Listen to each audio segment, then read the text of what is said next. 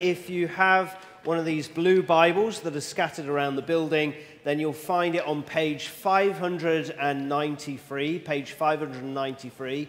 Feel free to get up on your feet and go grab one from the back if there's not one in the seats next to you. And Sam is going to come and read for us from Psalm 80.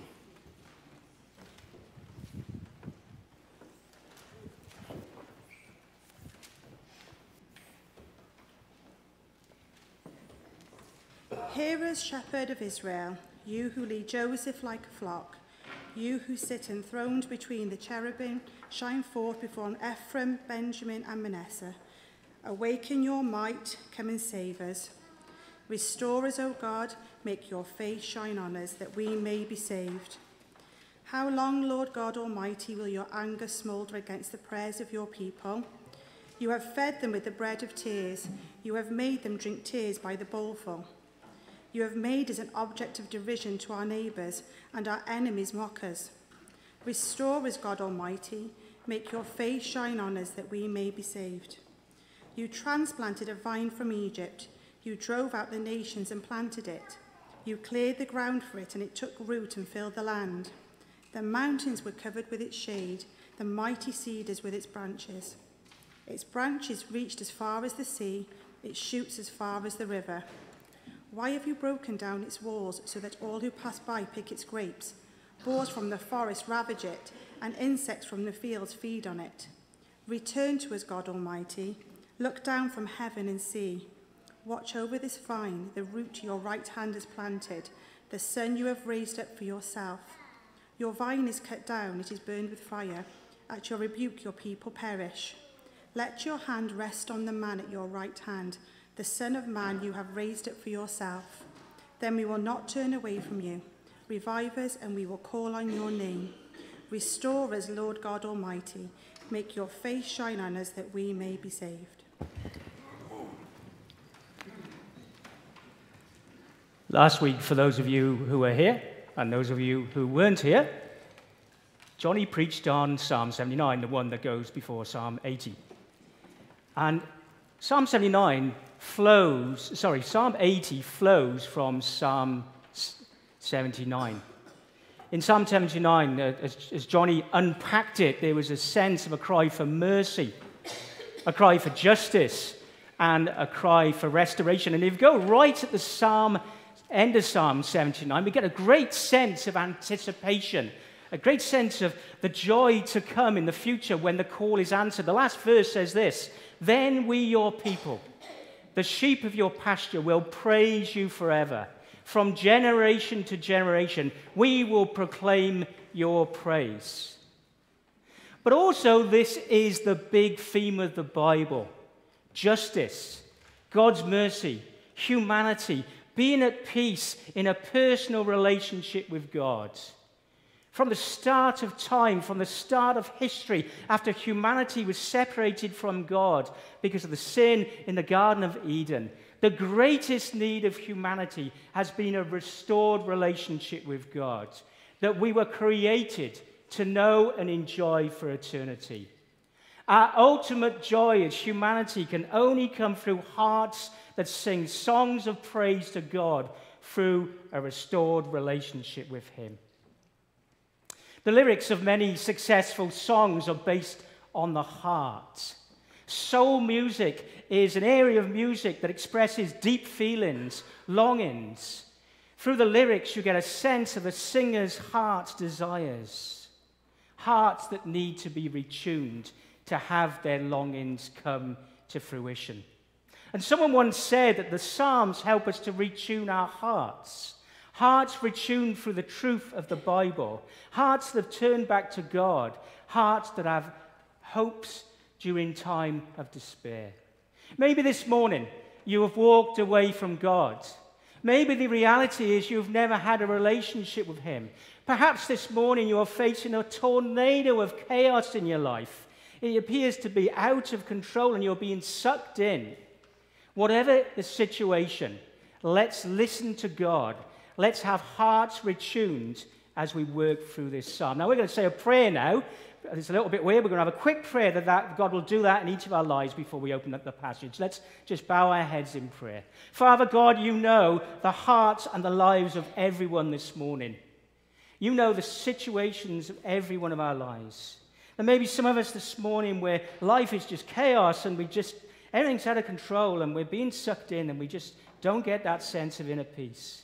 And maybe there's those this morning, Lord, who don't know you yet, and they hear about this Jesus, and it's all a bit of a mystery to you and to them, Lord. We just pray, Lord, that as your word is unpacked, Lord, that they will just see and get a glimpse of who Jesus is.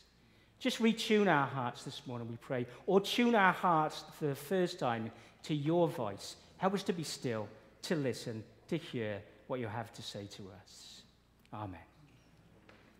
Well, first of all, we're going to think about the reality of a life without a personal relationship with God. I'm not sure if any of you are wine experts, not the drinking type of wine experts, but the growing bit. I'm sure that for all of us, we know that perfect conditions for wine growing, I looked it up, are great fertile soil, good weather, too much rain and basically the vines drown and the grape will rot, too much sun and it will cook them. But also the vine needs to have a ready supply of water. Often this water is unseen, it's below the ground, but the vine continues to thrive in the harshest of conditions. And as we work through these verses, I don't know if any of you have noticed, we find a metaphor of a vine, a picture of a vine that used to describe God's people. But also we find the picture of a God who provides for his people, a personal God, not a far-off God, a God who lavishes care, provision, and protection on his children. And yet, we find the grape going bad. Why? Well, in this psalm, we find the disastrous consequence of a life without a personal relationship with God. And the background to this passage, as I've just said, is that God continues to love and care for his people. Using the vine example that I just talked about, if you look at verse 8, you find fertile ground, verse 8 in Psalm 80. You find protection from the predators that are going to get in and kill the vine. You find verse 9, all the dross is removed, so that the vine can not only survive, but actually thrive, but grow and grow fruits. Verse 11, we find great supply of water that never ends.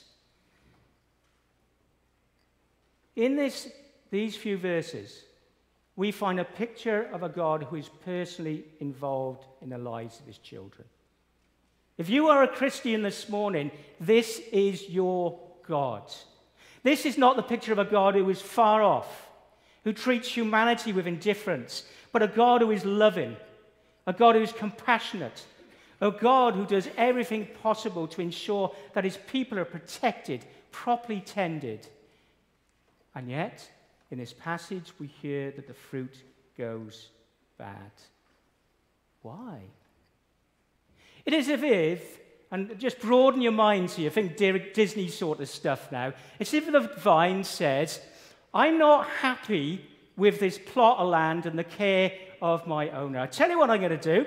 I'm going to dig myself up. I'm going to go and plant myself in that bit of land over there that I know nothing about. I don't know who owns it. It doesn't look particularly good, but I don't really care about the provision and the love that my owner provides for me. But the reality is, and look, it wouldn't be reality, would it? You can't get a picture of a vine digging itself up and walking away. Disney can do that, but you can't get that. But if that happens, if it goes and plants itself in an area that's not under the care and provision of its owner, who's the expert and loves it, it will die. And we get that sense in this passage with the reality of the God's people. They have walked away from him. God's protection as a result is removed. You get a picture of broken down walls. Last week, Tori and myself, that's my wife, were on holiday in Cornwall, and we visited the Lost Gardens of Heligan. Fantastic place if you've ever been there. I'm not going to plug it, but it was great. It was the only sunny day, but no, it was a wonderful day. And these gardens have been restored to their former glory. And in one area of the gardens, a greenhouse that have grapevines growing in them. And they're located in a garden. It's surrounded by a really tall wall. They're being protected. The grapes are fat, lush, and juicy, perfect for the best wine. But there's a notice board next to these greenhouses. I love notice boards. If anyone wants to spend 4 days in a museum, which would take 1, come with me.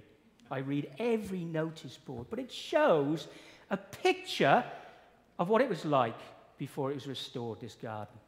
Walls demolished.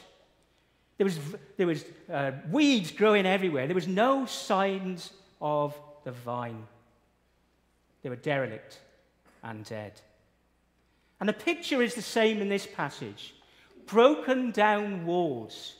And you can almost sense the anguish of the psalmist as he sings out the longings of his heart, as the lyrics of his own soul cry out, why?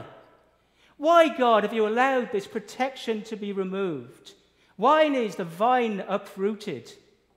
As he looks back and sees God's personal loving hand of care in past history, as they were protected by God's sovereign wars, he now sees them removed. Listen to his cries of anguish in verse 12, 13, and 16. This is personal. This is a talk to God. Why have you broken down its walls, so that all who pass by pick its grapes? Boars from the forest ravage it, and insects from the fields feed on it. Your vine is cut down. He's talking about his people. Your vine, God, is cut down. It is burned with fire. At your rebuke, your people perish. Why? Why has this happened? Well, the answer is sin. Despite God's love and care for his people, they've ditched him. They've decided that life is better elsewhere, independent from God's, becoming the God of their own lives. And often we hear the word sin, but it simply means saying God is irrelevant. Decided that we know better than God, saying that we're the gods of our own lives, living lives away from the reality of God. And historically, we know the background to this passage, this was the reality of God's people. They slowly drifted away from God. On the outside, they had lives that worshiped God, but their hearts did not love God. They turned away from him. And slowly, God's hand of protection was removed. The land that God had blessed them with and cared for them with and given them, they were removed. An enemy invaded and they were removed away from that land. And you could sit there now or read this passage and think that God is an angry God. After all, verse 4 to 6 says, how long, Lord God Almighty, will your anger smolder against the prayers of your people? You have fed them with bread of tears. You have made them drink tears by the bowlful. You have made us an object of derision to our neighbors, and our enemy mock us. But these verses need to be read in context with a passage, in context with the whole of history, God's relationship with humankind. The writer, in the detail of his psalm, takes great care to express the love God has for his people, the tenderness and care he shows them. This is a personal God who is active in their lives, and yet we learned his love was not reciprocated. God's people did not love him. The result, God removed his protection. Why? Well, let me try and give you an example. It's a really rubbish example. It's one I thought of as I prepared this. I'm sure many of us are parents, or we're children. Of course, we've all been children. Some are children, some are growing up, or maybe grandparents. But imagine we're walking along the side of a 6-lane motorway. On the other side is the biggest M you have ever seen. For those of you who don't know, an M is the Golden Arches. It's the sign of McDonald's. Notice how McDonald's do that? They put signs by main roads. That's ludicrous, isn't it? Imagine your child, all you can see is this M. And he starts to run towards that M. The only thing on their minds is the Happy Meal. The 6-lane motorway is irrelevant. They are not aware of the life-threatening danger between that M and them. As a parent, what do? You don't softly say, there's a good boy. Don't do that. No! Stop! If they're near enough, a sharp tug on the arm. After the event, maybe a talk and discipline are needed to make the point clear to you. Danger. Stop. Your actions have serious consequences. Now, that child can react in two ways. They're going to have a hissy fit. They can throw a tantrum. You have deprived me of my happy meal. You killjoy. Or maybe after a quiet moment of reflection, young children do that, don't they? Quiet moments of reflection. But anyway, after a quiet moment of reflection, they realized that they would never have enjoyed a happy meal again if they had taken their initial sprint across the motorway. Their parents weren't killjoys. Far from it, they acted out of love. See, sometimes God removes his protection for a wake-up call to his people. God is totally unwilling to bring hardship on us. Of course he is. The idea of the wine grower is there for us to see the great love and care God has for us, personal love and care. He showers it upon us. But God cannot be blamed when we reject him. Perhaps when we continue to sin in an area of our lives that we know are against his word. He has made everything possible for us to know him. But sometimes he brings about circumstances, walls are removed to enable us to turn back to him. Or maybe even to turn to him for the first time, from independence to dependence.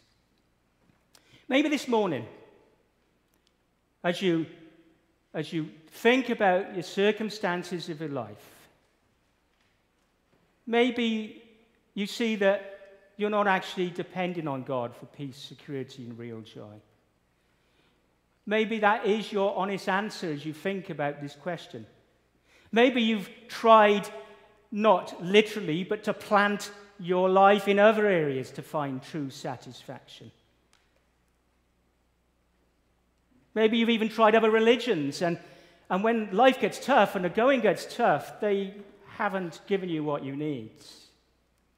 They don't keep you through those tsunami days that suck you in. They don't give you an inner sense of being loved beyond compare. Maybe you worry about tomorrow because you haven't got that deep sense of hope, inner peace, joy, and security. Maybe your cry this morning is not like the psalmist, why, but how? How can I get this? How can I enjoy the very reason I am created? The meaning of life itself. How can I possibly have a living, breathing, real relationship with a God who appears so far off? Well, let's think about those questions as we consider God, the Master Restorer, at work. I've been working, I always bring construction into my talks, don't I? But I've been working on a construction project for 2 years in Newport. The building was well over 100 years old. It was full of rubbish. In one of the shops we restored, there was a boat. Not a big boat, but a sailing boat. Somebody just dumped it there. There's dry rot everywhere. Walls were collapsing. Everywhere you looked was neglect, poor maintenance, bad decisions by the owners who said, I don't want to invest in this building anymore. They couldn't see the point of throwing good money after bad. What cost was someone willing to pay to restore the building to its former glory? Would there be a point in the building's history when the only thing it had waiting for it was the crushing ball? What about humanity?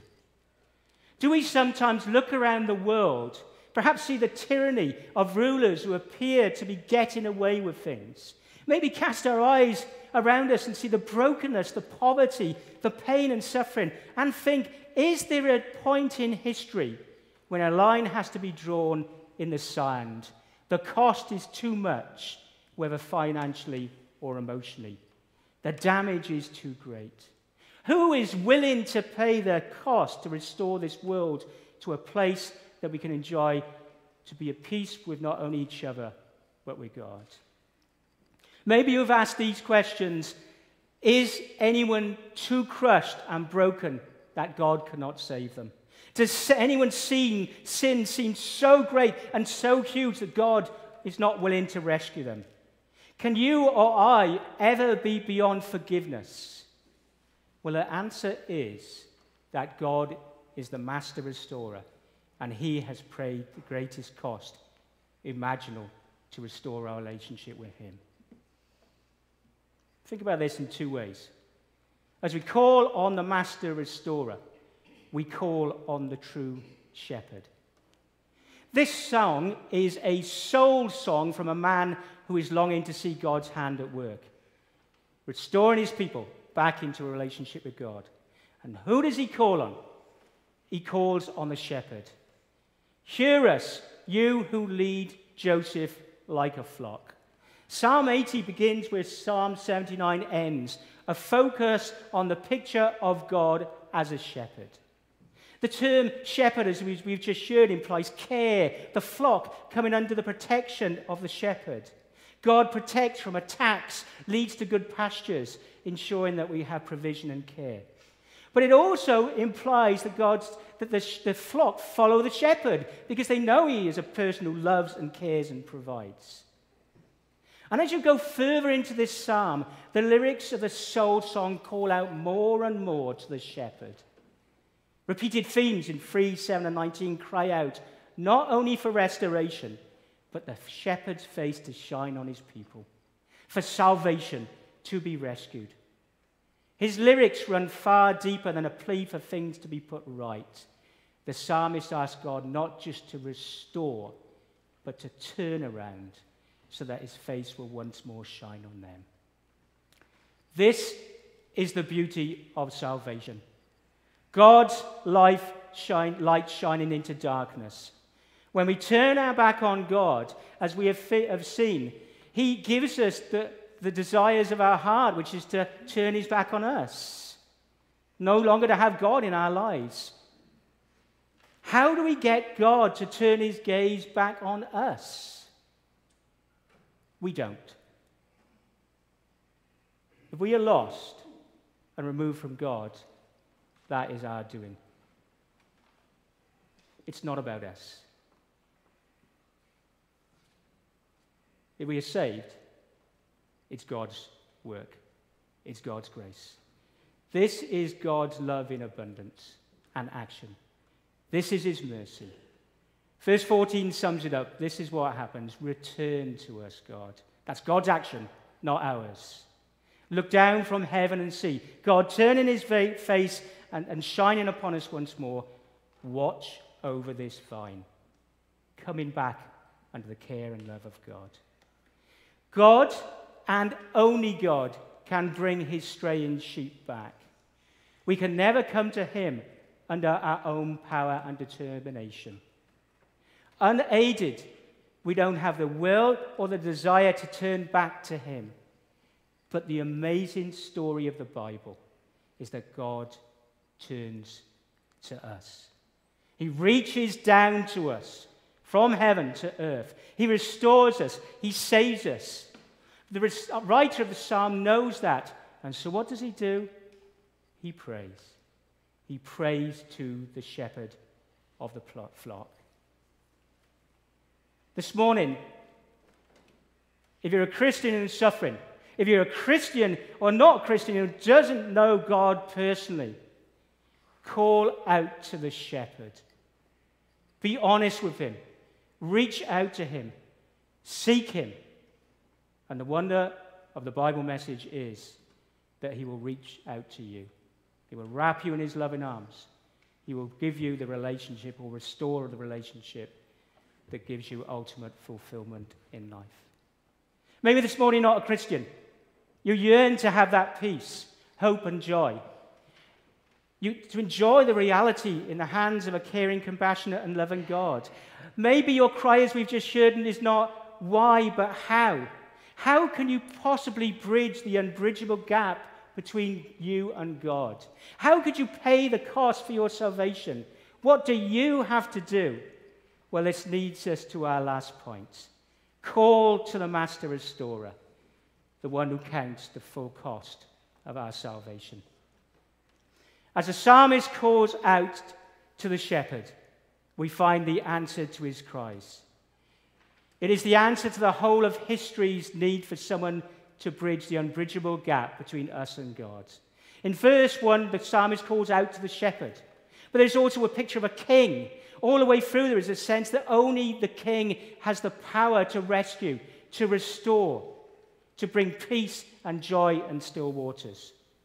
Who is the shepherd king? Well, elsewhere in the Bible, the New Testament, someone says this: I am the good shepherd. The good shepherd lays down his life for his sheep. God restores us. He saves us through the ultimate shepherd, the one who spoke these words, his own Son, Jesus Christ. The good shepherd lays down his life for his sheep. Salvation, rescue, restoration comes from the ultimate shepherd who is willing to give up everything for me and for you. One preacher puts it like this, by the name of Sinclair Ferguson: when we think of Jesus dying on the cross, we are shown the length to which God's love goes in order to win us back to himself. We would almost think that God loved us more than he loves his Son. We cannot measure his love by any other standard. He is saying to you and to me this morning, he is saying to the whole of humanity, I loved you this much. The cross is the heart of the gospel message. Christ died for me and for you. As he stood in the judgment seat, before God's judgment seat, he has borne our sins. God says something on the cross which we could never do for ourselves. But God does something to us as well through the cross. As he shows you the ultimate cost, he says, this is how much I love you. On the construction project I mentioned earlier, a client did step in, and the building was restored to its former glory. But there was a limit to what would be spent. Long, complex calculations, which I was part of, I didn't do the complex bit, but long calculations were made to see if they were going to get a return on their money. How much was that client willing to spend? But at some point, the money was too much, and there may have been a line drawn in the sand. At the cross, the cost of all our sins were paid for in full. The only line was that the sand was the finished work of Calvary, when Jesus said the ultimate redemption plan has come to fruition. It is finished. God did not sit there and do the sums and say, sorry is enough, and remove all of humanity away from his presence. That, in effect, is what hell is, being removed away from God for eternity. No calculation was required because God's love was willing to pay the ultimate cost to answer the cries of the psalmist and all of humanity. Be persuaded this morning, like the psalmist, turn to the good shepherd who laid down his life for me and for you. Put your life in his hands. Maybe this morning you've walked away from God. You look at yourself and think, how could God love me? How can he possibly want me back? Be persuaded. Look at the cross and turn back to him. Maybe you've never even acknowledged God existed. You've heard about him, but there's nothing personal about it. Be persuaded. Look at the cross and turn to him. There may be someone here today who has wandered away from their faith, or someone who is in a dry and arid, lonely place. As we close this morning, let me pray for you this morning if you are in that situation, that you would feel a restoration of God, that you would see his wonderful face shining on you once more, and feel the depth and breadth of his salvation. But there also may be someone this morning who hasn't received that. Again, I'm going to pray for both of those situations, but there also may be someone who's going for the tsunami. I'm also going to pray for that situation as we end our service, this part of the service. Father God, as I started at the start saying that you know each of us intimately, there is nothing that is a surprise to you. You know every part of our lives. You know, each of us who have or don't have a relationship with us. You know those who are suffering and broken. You maybe even know someone this morning who's sitting there thinking, how can God want me back? I had a faith years ago, but I've walked away. Well, the message to each of us is, be persuaded. Look at the cross. Look at the love that was poured out on the cross. Look at the finished work of Calvary. I pray this morning for anyone who's in that situation, they would look to the Good Shepherd, the perfect shepherd who laid down his life for them. Anyone this morning who doesn't know you, and to be honest, even sitting there this morning, this is all a bit confusing, and it's the first time the message may have been heard or really never really understand about God and Jesus. I just pray, Lord, that they will, that confusion will drift to one side as they just home in on one thing, that you died for them, that you love them with a passage, that you, Lord Jesus, can be their good shepherd if they turn to you. And someone may be in a tornado of life at the moment. They may be your children, but they feel so lonely and just everything seems to be kicking off. Still them this morning, Lord, I pray. Help them to know that they are in the hands of the Good Shepherd who has them, who's not far off, who says, I am by your side. I have not only got you, but I've got this situation. Help them to turn to the Good Shepherd, Lord, I pray. In Jesus' precious name, amen.